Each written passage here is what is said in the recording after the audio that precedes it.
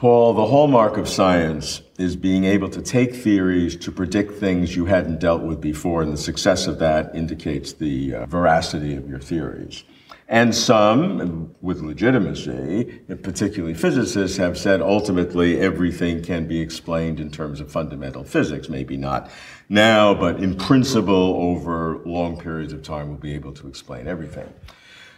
Some disagree with that and say that in principle there are certain things that cannot be predicted. What is the real issue here, and how do you analyze it? You have to be really careful and first distinguish between explanation and prediction.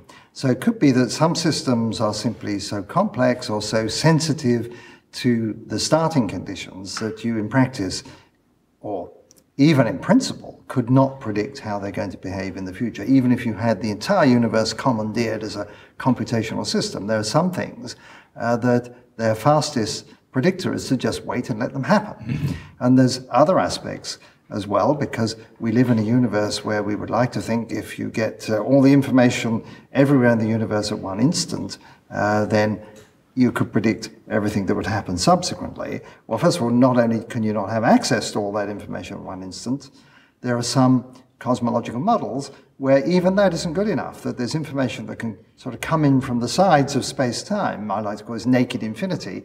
And they come and zap you, and there's no way that you could predict that they're coming, even if you knew everything at one instant of time. So there could be some sort of bubble that's expanding at the speed of light. We wouldn't see it coming. It could arrive in the next second. Boom, we'd all be gone. There's nothing we can do to predict that. So these scenarios are known. But I think you're hinting at a deeper question, which is that ultimately can science give an account of the world? Now, maybe that account of the world can't be given entirely at the bottom level of reality, whether those are particles, fields, strings, whatever.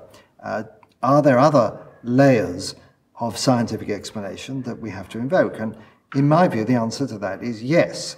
Now, some people seize on that, saying, well, if you can't explain everything down at the bottom level, then that's introducing some sort of magic or mystery or room for miracles or something of that sort. That's not what I'm saying.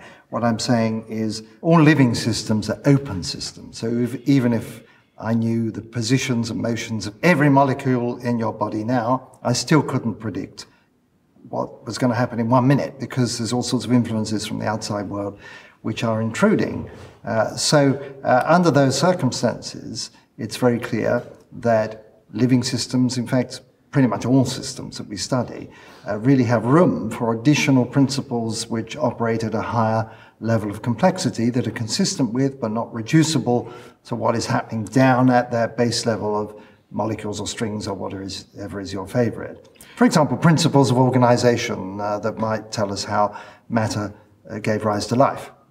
Are you saying that it is practically impossible to do that, or in principle impossible to do that? Because principles that work at different levels of organization ultimately are composed of the parts that are down below. So if you know everything possible about the parts in some future technology, is it in principle possible to predict the emergence at different levels? There's a fallacy, I think, and it goes back to Laplace's famous statement about being able to calculate everything that's going on in the universe if it's a completely deterministic system.